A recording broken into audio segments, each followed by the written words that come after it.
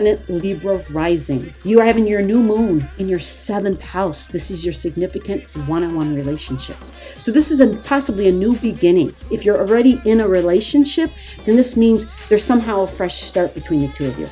If you have already ended a relationship, then this is a very good possibility for a new beginning. And what I'm going to stretch on here, this is a very, very, very, very special time for partnerships. I'm seeing other things that show me Venus and Juno are both with Saturn at this time. Literally days before the new moon, by the way, April 1st, got Venus and Juno with Saturn. Even Mars is in there.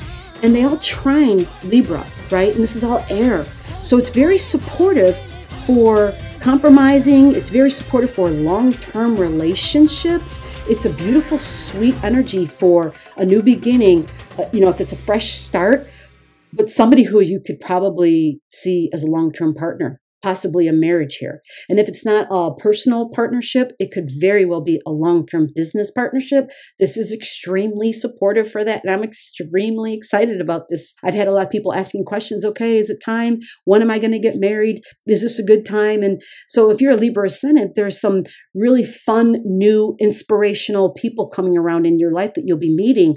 So again, if you're already married and you're not looking for that, this could be new business partnerships, because that's what that 7th house energy is. It holds the ability for significant one-on-one relationships, but they don't have to be about husband and wife. It could be you having one-on-one relationships, one-on-one consultations, right? Do you do that sort of work? Arian energy in the 7th house, you're always meeting new people. So that would actually support that, right? I've got a friend who's got this energy. She's a school teacher.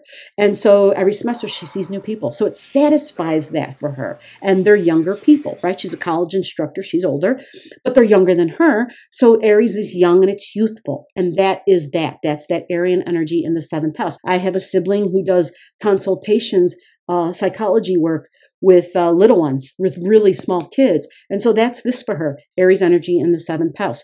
This is a new time, a new beginning. Set your intentions. It's not just me, it's we. This can be inspirational teaching, inspirational speaking.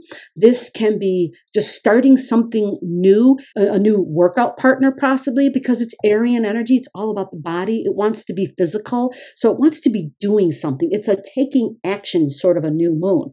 This is a rubber hitting the road type of new moon, because it's let's go, right? Let's take off. Let's make this about myself, but let's make this about somebody else too. And it's a new, beautiful beginning. And the universe is supporting the we energy.